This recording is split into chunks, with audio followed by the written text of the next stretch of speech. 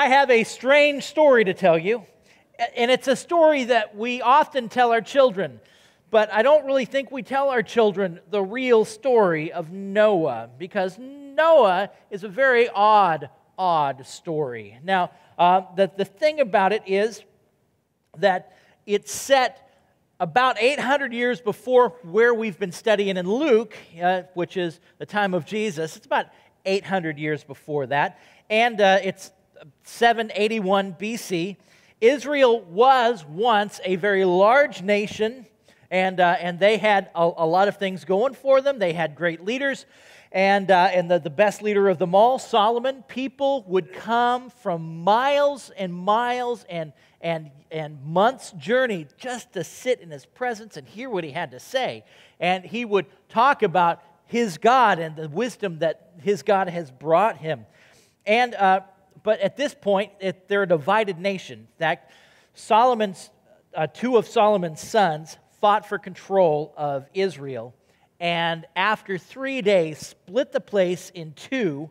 And it's not that they went from this large place to a place that's split in half. It actually is much worse than that. If you see this is our map, and Israel only had 3 kings as a whole nation. The first is Solomon.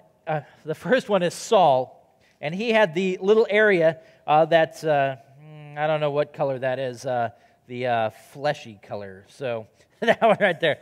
That is, those are the 12 tribes. Now, David comes in after him, and he gives Israel real borders and a real nation, and it grows by a little bit more. But all of the green, that's all Solomon.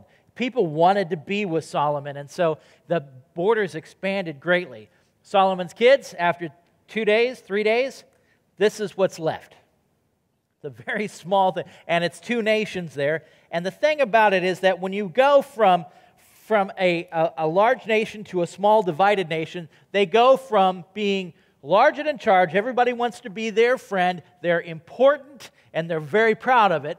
They go to a much smaller nation where they're not important, but they're still very proud of it, because that's kind of the way they are. And there are bigger countries that want your stuff. And so that's going to be a problem. Now, this is where we're going to start in Jonah chapter 1, starting with verse 1. The word of the Lord came to Jonah, son of Amittai.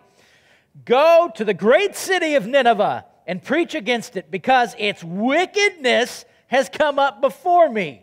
Wickedness. That's a great word. It should be used more in the Bible. So now, when we're talking about this divided nation, that is this box right here.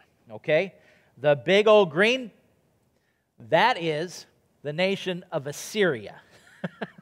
And they think they're in charge of all of that. Nineveh is the capital, and that's right over here. So it's Jonah that's being asked to go on a 3 or 4 month journey up here and over here, go to Nineveh and tell them about Jesus. That sounds really easy, right? Okay, well, Jesus isn't around yet, but that's where he's going. They tell him about God.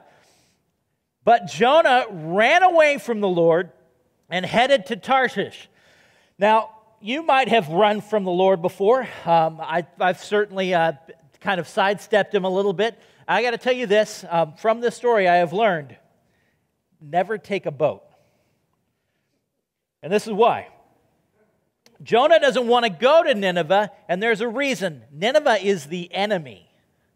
Not just like we don't like those people, not just like the rivalries between NFL teams. This is big. In fact, Assyria came in and said, hey, you guys, you look like you have a really nice country here. It'd be a shame if something happened to it, right? So the way it's going to work is you're going to do what we tell you to do, and your king's going to work for us. And every year we're going to take some tax from you, a lot. It's called a tribute to their king, and it makes them a vassal state, which means they're not in charge anymore. But you get to keep being a nation, and we won't break your stuff. Assyria at that time was in charge, And that's a horrible place to be. They don't want somebody else to be in charge. So Jonah is being asked to go and tell all of those stinking, rotten Gentiles over there that they're wicked and that God wants them to do something else. Jonah wants no part of that. He does not want a heaven where Ninevites are invited, right? He doesn't want to go and share his God with those kind of people. And he's running. Well, he's boating. So why is he going to Tarshish? Well, it's about as far as he could go. He didn't know a place that was farther than that, so it's taking a boat in the Mediterranean from Israel over to Spain, and that's where he's going. It is the farthest. It's the end of the earth. So, because if he went west, if he went east, that would be towards Nineveh. So he's going west as far as he could possibly think. So that's where he's going. The Lord sent a great wind on the sea, and such a violent storm rose up that the ship threatened to break up. So they were going to have that talk. I don't really want to date anymore. I think we're going to break up. So the ship is going to break up with them. The sailors said to each other, "Come, let us cast lots and find out who is responsible for this calamity." You know, sometimes you just got to think, maybe it's just a storm. But it's not, and the sailors knew it. They cast lots, and the lot fell on Jonah. This is like gambling to find out who wins, except the question is, who's the loser that caused this, right? Tell us who is responsible for making all this trouble for us. What kind of work do you do? Where do you come from? What is your country? From what people are you? All good questions, and he answers them. He answered, "I am a Hebrew, and I worship Yahweh, the God of heaven, who made the sea and the dry land." He made all of it. This terrified them, and they asked, "What have you done?" Right? You ever heard that question? Pretty scary stuff. What did Jonah do? Well, he ran because he wasn't interested in following God's directions. And it's a really simple thing. The ship will not break up with you if you throw me overboard. Now, I'm just thinking, if you knew that was the solution and you're asking somebody, why don't you just jump? Right? Well, I don't think I would jump either. I'd be going, you're going to have to push, right? This is not really going willingly, okay? That's a big old ocean out there. As soon as that happened, the winds and the waves died down, the storm went away immediately, and a giant fish, or whale, or whatever it was, came up and swallowed him whole. Not the end of the story. He's in there for 3 days and 3 nights. What would you do at this point? Pray. That's what Jonah does. You know why? Because there's nothing else to do, right? This is a good time. And he prays all of chapter 2. And as he prays all of chapter 2, he says, I'm in for this, fine. You want to get my attention? You've got it. I'll go tell all of those wicked, nasty people over there about you, but I'm not happy about it. And he says, what I have vowed, I will make good. He says, if you'll get me out of this, I promise, right? I will say salvation comes from the Lord, because that's the way prophets speak. And the Lord commanded the fish, and it vomited, which is another word that should be used more in Scripture. Vomited Jonah onto dry land, which is a good trick, because I would think it wouldn't be dry anymore.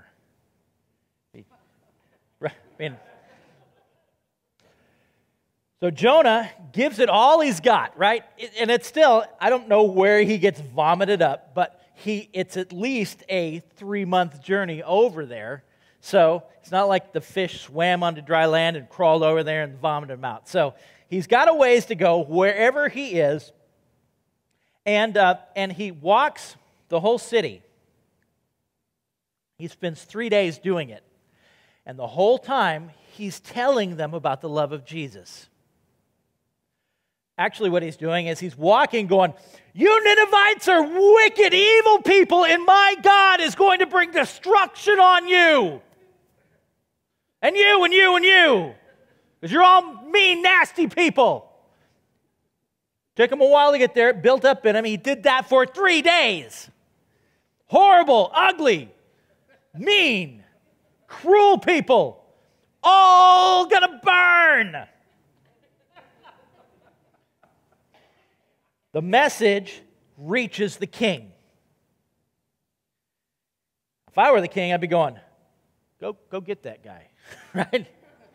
But he doesn't. You know what he says? He says this, let everyone call urgently on God. Let them give up their evil ways and their violence. Who knows? God may yet relent and with compassion turn from his fierce anger so that we will not perish. I know that word. It said, turn or burn, I'd like to turn, right? That's what he said. When God saw this, what they did and how they turned from their evil ways, he relented and did not bring on them the destruction that he had threatened. Isn't that a beautiful story? I love that. Everyone wins in the end because the Ninevites that are in charge of all of Israel, they turn to God, they turn their hearts over, they receive the mercy and love from God that they did not have before. They turned from their wicked ways, they gave up their violence, they became lovers of God. And everyone was happy, except Jonah. Jonah was significantly not happy. He goes, I knew if I came here that you would forgive them and not destroy them. That's why I didn't want to come.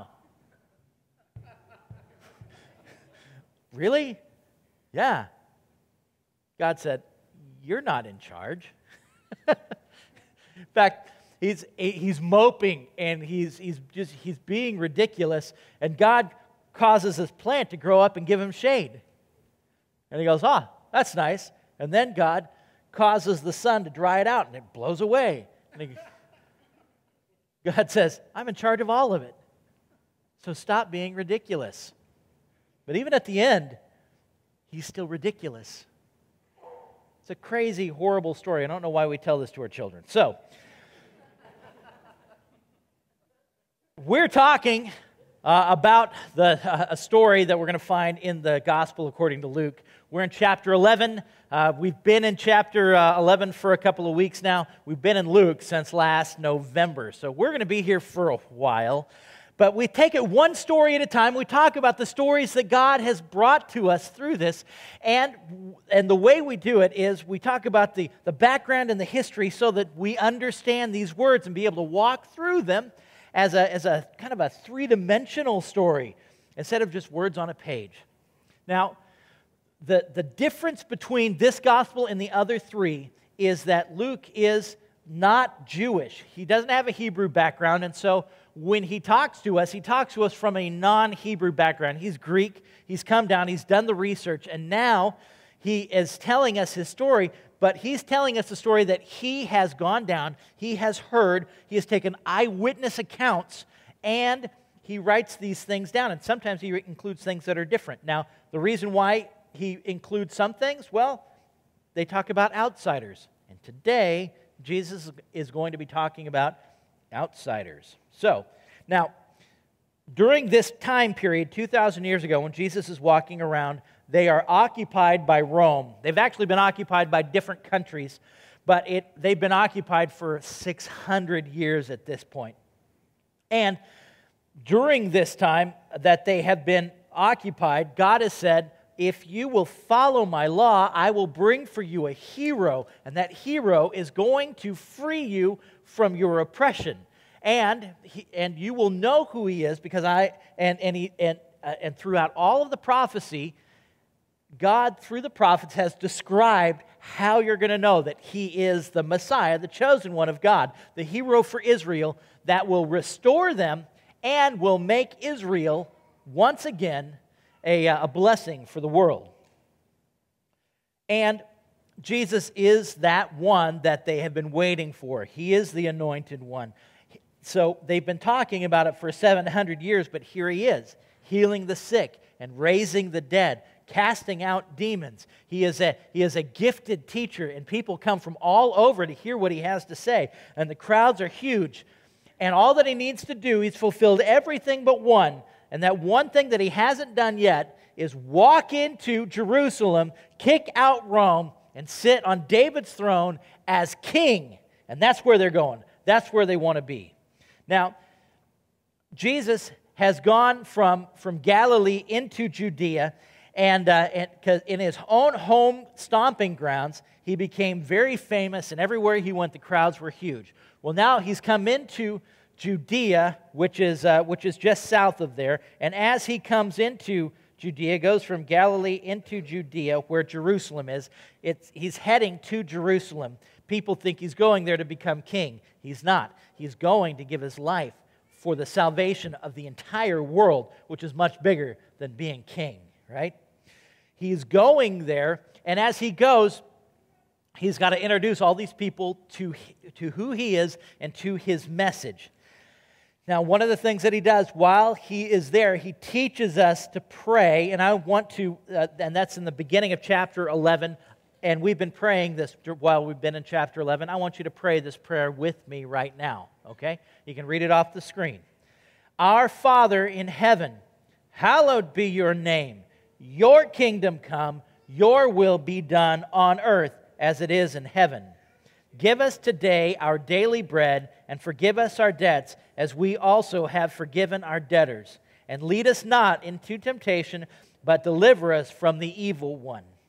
That's a beautiful prayer, but the question is, do we really remember what it means? Now, and we've been going through this. If you've been with us, you'll know that when we say, hallowed be your name, it's may your name, even your name, be holy, because the people that follow you are holy, and when people see you, they'll know that you're different, that you will bring so much honor to God through you following him that even his name will be holy. That's pretty amazing, right? Now, it says, your kingdom come, your will be done on earth as it is in heaven. Who does his work here on earth? You and me. If you are a follower of Jesus and you prayed that prayer, which you just did, I tricked you, what it says is that you have said to God, I will work here on earth with the same fervor, and I'll do what you want me to do with the same passion I will when I get to heaven and see you face to face. I will do that here. It also says that I will trust you for what I need, even my next meal. I'm not going to try to get in front of you. I'm not going to try to make you do things that you know, I trust that I'm going to eat because I'm doing what you have asked me to do. I will trust you for my next meal. I will forgive others the way that I want you to forgive me, right?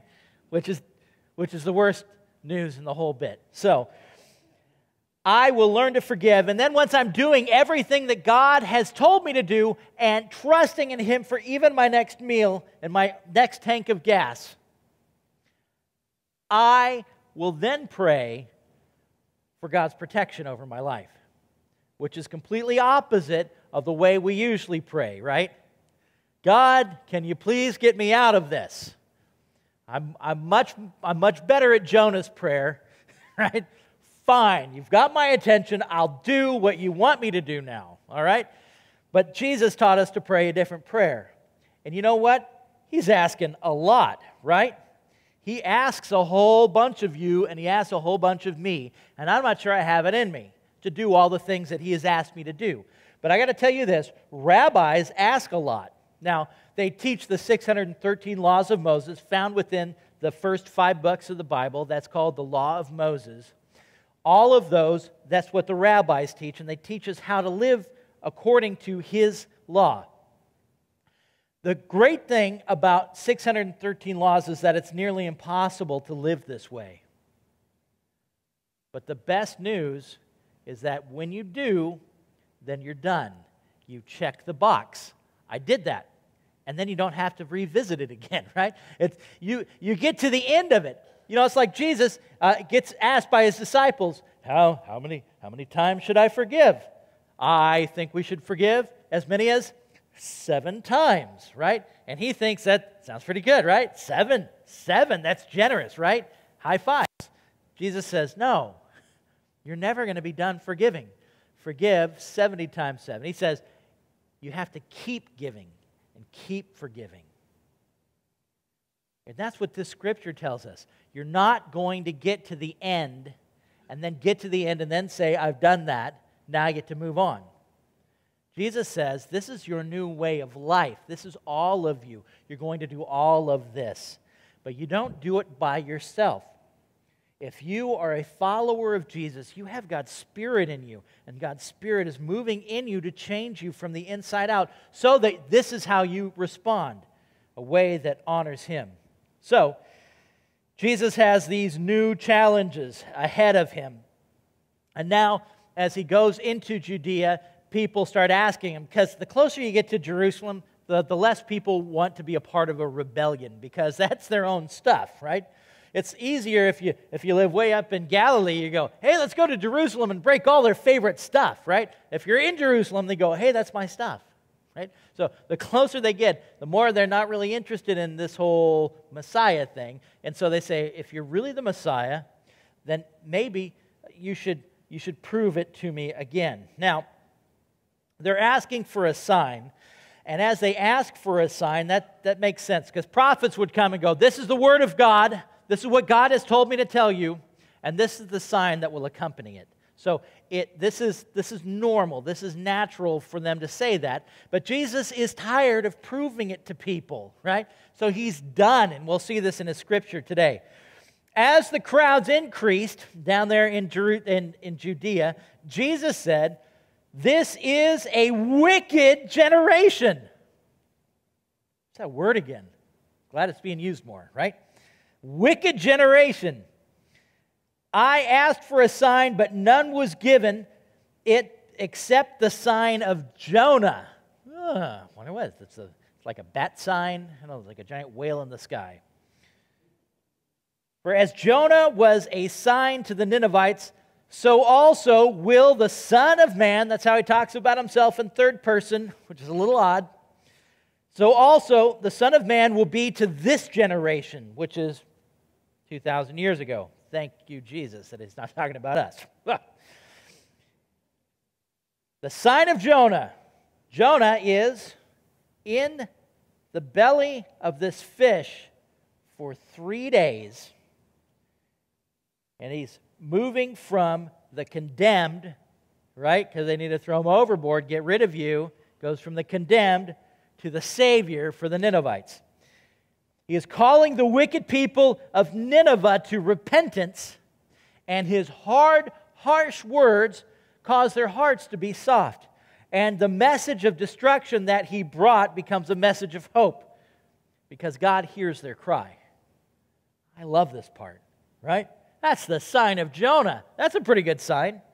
And then, the Queen of the South will rise at the judgment with the people of this generation and condemn them, for she came from the ends of the earth, which is Ethiopia. It's as far south as they could think, right? The ends of the earth, all the way in Ethiopia, to listen to Solomon's wisdom, and now something greater than Solomon is here. He says, Solomon was a pretty good attraction. I'm the Son of God. You should be listening to what I say, right? So, the Queen of Ethiopia came up to hear Solomon. She was one of the ones who wanted to hear what this great Solomon, how wise he was. So she comes up to see Solomon, and she brings with her gifts of spices. Now, it's not just a little bit, and it's not just like a whole camel load. It's a whole train of camels that she brings with her and comes up. And she says, Solomon, I know that you are wise, and I want to be your friend. And everybody wanted to be Solomon's friend. And then she quizzed him. because she wanted real answers. And she got real answers that came from God and the wisdom that God has given Solomon. And she took that back with her. So we have the queen, and we have the men of Nineveh will stand up at the judgment with this generation and condemn it, for they repented at the preaching of Jonah. And now something greater than Jonah is here. Himself, right? So they listened to Jonah. You should be listening to me. And you will be condemned by them because they'll be at your judgment. That's pretty harsh, right? Those Gentiles that Jonah didn't want to share heaven with, they're going to be there. The queen of the south, the queen of Ethiopia, she's going to be there. And she's going to be sitting there looking down at you, arms crossed, and just shaking her head. What were you thinking? Right?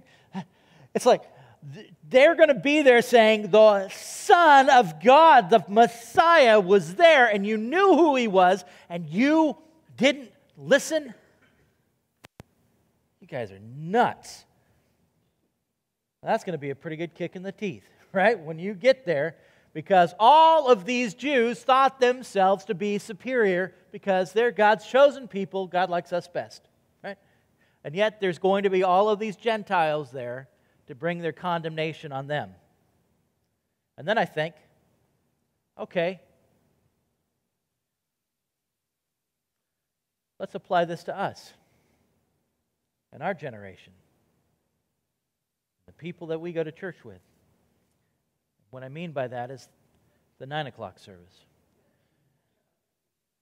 For those people, they're really good at going, okay, but maybe I should have another sign. Okay, but I'm not quite ready for that yet. Okay, stop pushing me, right? Those people are whiners.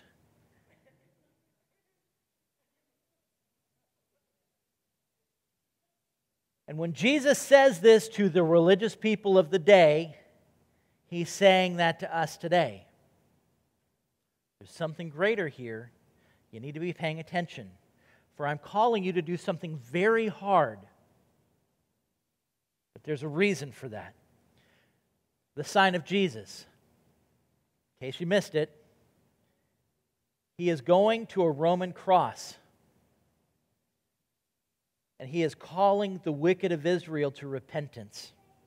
And his hard words will make soft hearts.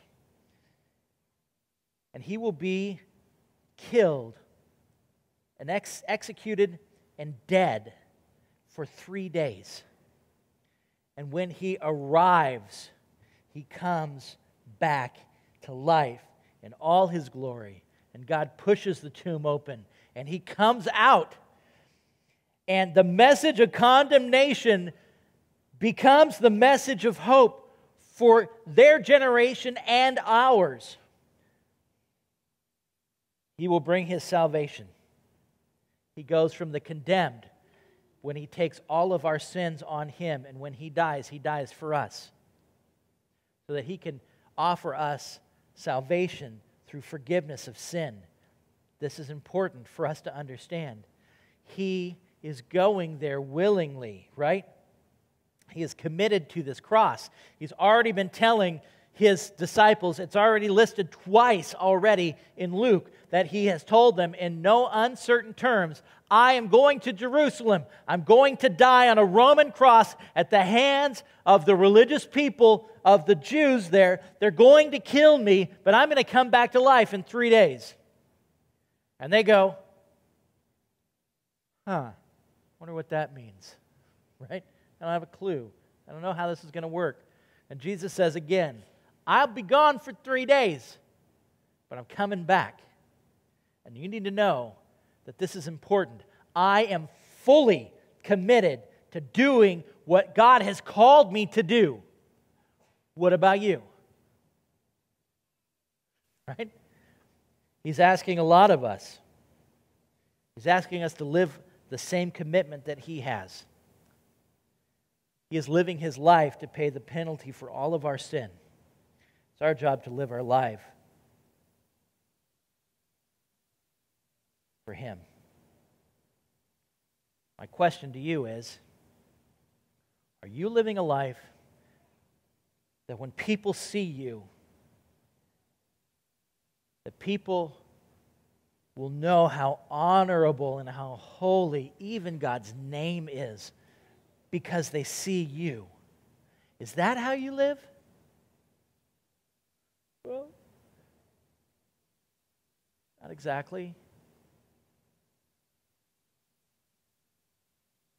We need to be all in.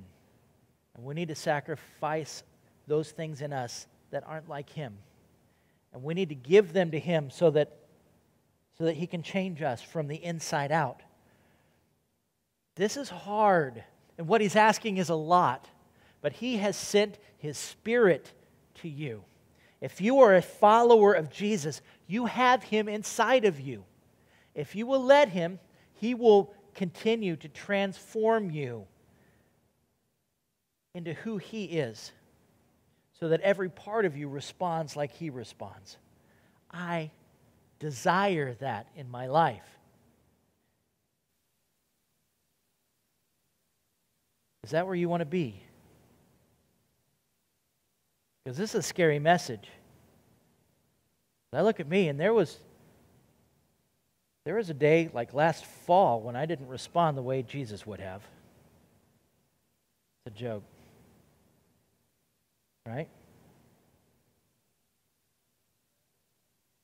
Are you all in? You may say, I don't even know if I'm a follower of Jesus. Well, if you're not and you would like to be, you can say this. I'm going to say a prayer out loud. If you say it in your heart, God will change you from the inside out. He makes you a part of His kingdom. You are a follower of His because He has found you, called you, and brought you into His kingdom. And we say a prayer that says, you are my Savior, because I can't save myself by doing good things. That's not how you get to heaven. We say, you're my King, and I want to learn to do everything you tell me to. And I want to be your friend, and I want you to share with me the way that you see my world. If that's who you want to be, then I want you to say this prayer in your heart as I say it out loud here in a moment. Will you bow your head and close your eyes, just making an altar where you're at? And if you are a follower of Jesus today, I want to ask you, are you all in?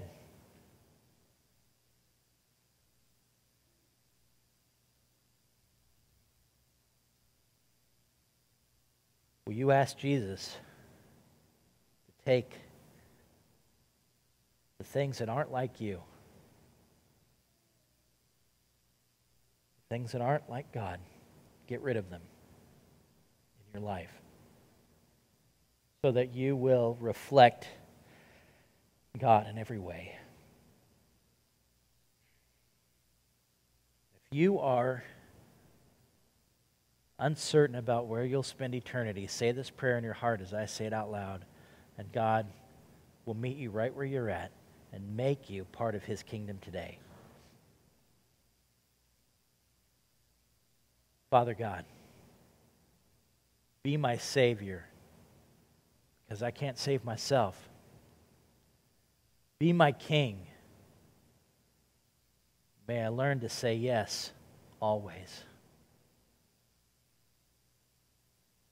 Be my friend. Show me my world through your eyes. I thank you for your gift of eternal life that starts for me today. In Jesus' name, amen.